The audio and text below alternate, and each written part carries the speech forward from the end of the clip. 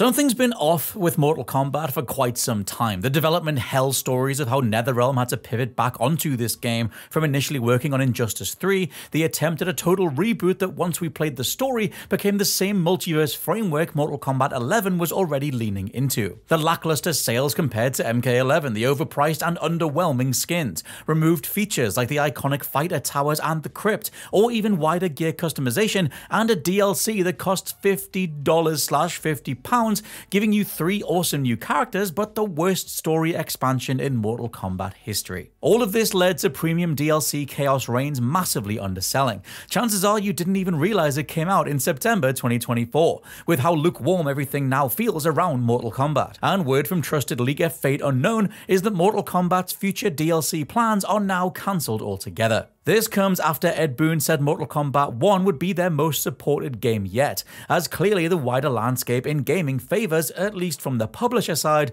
live services and constant playtime across years. But there's only so much that a fan base will take when they're being so mistreated. The crux of why it's all fallen apart is pure publisher greed from the Warner Brothers side. The same feeling felt like it was encroaching in MK11 with the challenge towers encouraging microtransaction spending to get through them, but that was called out and addressed as soon as possible after launch. NetherRealm even came out and said, look, that was not the association that we were going with. We'll fix it, we'll tweak it, we hear you, we're not just in this game to get as much money from you as possible. Here though, WB are leeching as much money from fans as they can, for reasons I'll get to in a moment, but MK1's monetization and aggressively insulting price tags have left their mark. Where Mortal Kombat 11 would sell you 3 skins for around £5 or $6, MK1 wants $10 per skin. There was the sour taste of already having to pay or grind out currency for Shang Tsung at launch last year, and the overall amount of grinding required overall to access anything customizable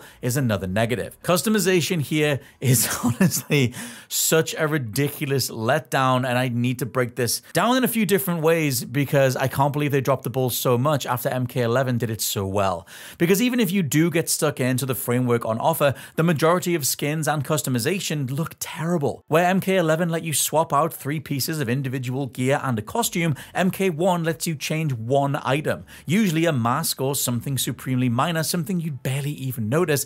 And the costume, well, it's called a palette, because often you're just unlocking or changing colors, applying a flame effect or whatever, at least on the material, rather than anything more meaningful. Now, yes, Mortal Kombat 11 did have palette swaps, but the majority of what you were getting, especially if you were putting the time into the challenge towers, that would get you a more bespoke looking outfit, something with, different shoulder pads, a different overall mesh, a different overall shape. You weren't just spending so much time only to get a green version of something that was formerly red.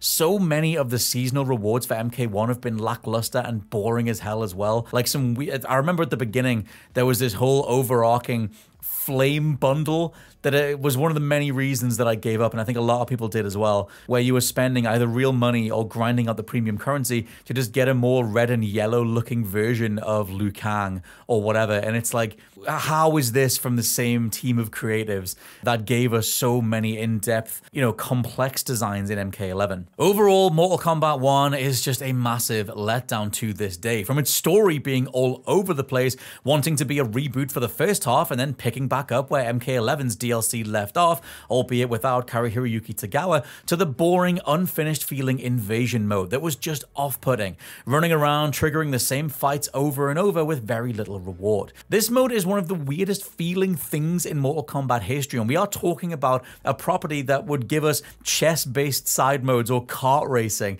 things that have their place and are very much cult classics and beloved, especially in retrospect, but the invasions mode felt like a weird Super Smash Bros. Ultimate adjacent board game thing where you're just running around these environments, triggering fights by stepping on different parts of the ground and just getting through them and moving on. It didn't feel like you're really interacting with the space. It didn't feel like it was an enjoyable place to go. It was a very simple way to represent this kind of content, and I felt like so much more could have been done. Rumors from the same person, Fate Unknown, mentioned the idea of getting rid of the invasions mode and replacing it with the Towers of Time, the thing that was in MK11, as a way to maybe spruce up the approach to accessing different fighters, different modifiers for fights, and encouraging you to still, keep playing. But we're over a year since launch. If they're going to do something that big, you can argue that the time has already passed, unless there's some sort of meaningful marketing push to remind everybody, the positives of Mortal Kombat 1. I haven't played the game in months, and it's one of those things where even though I'm a massive Mortal Kombat diehard,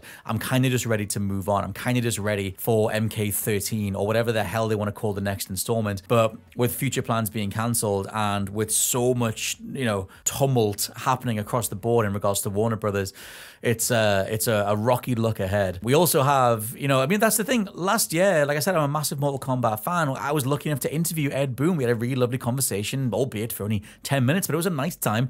And we were lucky enough to give away, the collector's edition for Mortal Kombat 1, which it was a great launch period. I just feel like when people started playing the game, Mortal Kombat 1's sustainability then fell off a cliff. I feel like most people gave up after a month or two at the most. Sales have been a shadow of Mortal Kombat 11, arguably just due to launch window hype and what comes after it, and over half the gamers still being on Xbox One or PlayStation 4, where Mortal Kombat 1 is just not available. It's a next-gen only game. However, now, like I said, we're over a year since launch, and those sales numbers haven't increased, with word of mouth only turning to tell potential players to stay away instead. In a wider sense, Mortal Kombat is becoming too important for Warner Brothers, and this is one of the most important talking points. It's too obviously in the crosshairs for investors, and specifically CEO David Zaslav, who said when it comes to Warner Brothers gaming output overall, going forward, they only want to focus on 4 key pillar brands: Batman/DC, Harry Potter, Game of Thrones, and Mortal Kombat. Mortal Kombat until now was the only one of those franchises that I would say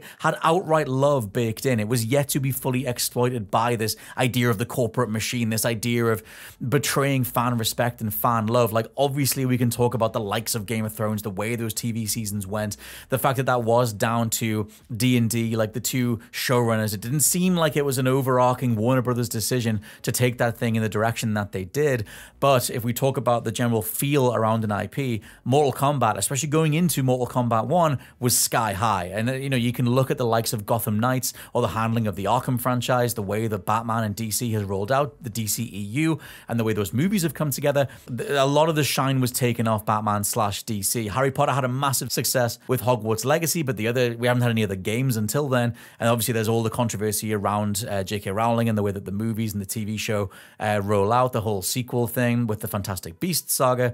My overall point is that Mortal Kombat had the most to lose and the most money invested in the amount of love that was there, which clearly WB zeroed in on when it comes to Mortal Kombat 1's microtransactions. And I just think that's a bit of a shame. Mortal Kombat until now was the only one of these franchises that had outright love baked in. Yes, Mortal Kombat 10 was a bit of a shakier release than the flawless victory of Mortal Kombat 9, but Mortal Kombat 11 sold over 15 million units, had outstanding art direction, a phenomenal set of revitalized fighting mechanics, and a series of modes that respected the player's time. That is another thing that is so crucial to this overall conversation, is respecting the fan base, respecting the people that got you there in the first place.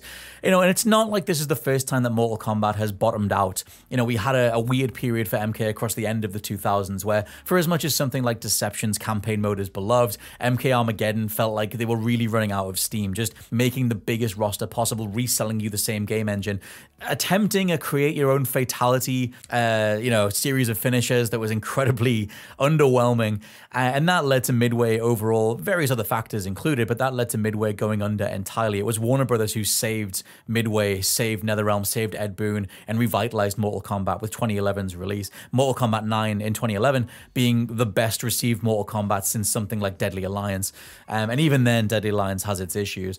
I feel like 2011's Mortal Kombat was the revitalized fire around the IP that they were then able to ride out for the rest of the 2010s, which, like I said, MK10 was a little bit shaky, but MK11 was a reminder that, this team knows exactly what they're doing. Look at this art direction. Look, you can almost pin it down to look at Scorpion. Look how incredible Scorpion looks in MK11, for example, because the way that stuff all came together across the 2010s is what made Mortal Kombat so revitalized overall. Mortal Kombat 1, though, feels every bit like the product of a development affected by top-down corporate cash grabs, money men making decisions for an IP formerly guided and guarded by a veteran at the top in Ed Boon, who sadly can only do so much against shareholder demand, and a CEO more than happy to minimize integrity and respect to make the numbers go up. I feel like Mortal Kombat is the latest in a long long line of IP being held up in this endless attempt to extract as much money as possible from as many brands as possible. And like I said, it's not like MK has this flawless history whatsoever. It clearly doesn't. There have been many positives and negatives across the last 25 plus years, but at the same time, it does take something as aggressive as a premium DLC set around a character no one was asking to be fleshed out, for this weird soft reboot that didn't go anywhere, for aggressive skin pricing models to invade so much that, you know, it takes a veteran series of fans to go, nah, that's actually my breaking point and I'm done.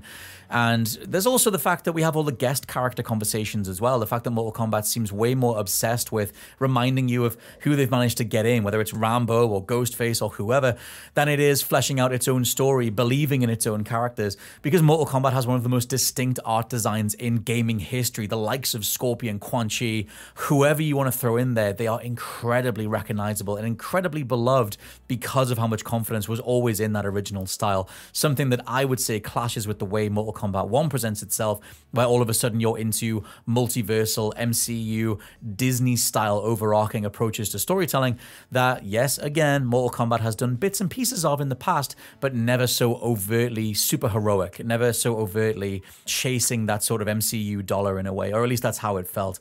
And that's also, you know, referring to a story mode that ends incredibly abruptly, assumedly to then sell you this follow-on premium story DLC that a lot of people just bounced off because of how threadbare it was. To me, NetherRealm missed the opportunity to bring back the Dragon King Onaga, who a lot of fans were asking for. I still feel like you could do a Mortal Kombat centered around Onaga, but that whole conversation around guest characters, how much they cost, whether the monetization side of things is linked to trying to bring in increasingly bigger gets in regards to wider franchises, that's a whole thing that they need to figure out. I feel like overall the conversation is on what is the lifeblood of Mortal Kombat. Is it the guest characters? Is it the new age stuff? Is it just the gore? Are there ways to make those things work? Is it the minigames? Is it the spin-offs? You know, we have minigames, like I said before, like chess and kart racing, and spin-offs like Mortal Kombat Shaolin Monks.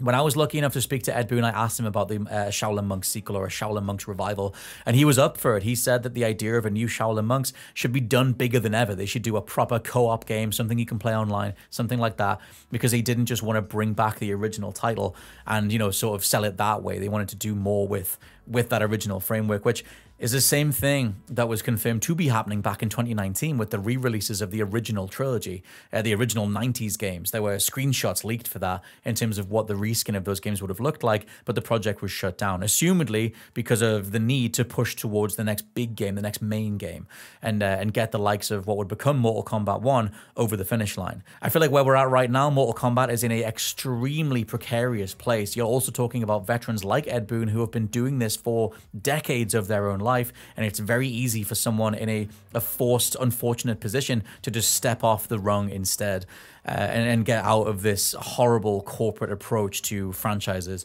which is very much what we are in the middle of, with the likes of David Zaslav having more sway than someone like an Ed Boon, even though Ed Boon is the reason they have Mortal Kombat to play with in the first place.